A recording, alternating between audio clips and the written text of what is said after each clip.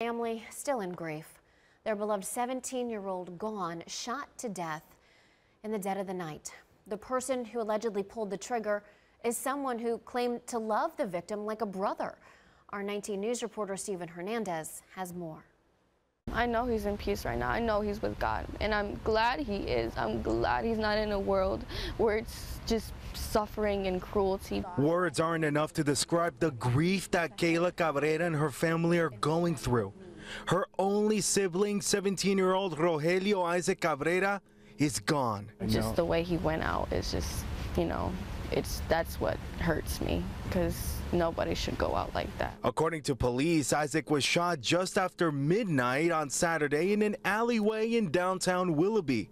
By the time officers arrived, it was too late. Kayla still remembers the nightmarish moment her mother found out Isaac wasn't coming home. She was expecting Isaac to come out of a police car, and when she seen that he didn't come out, she knew he was gone. The suspect, identified as 23-year-old Fernando Alejo from Paynesville, was arrested nearly 10 hours later in Indiana.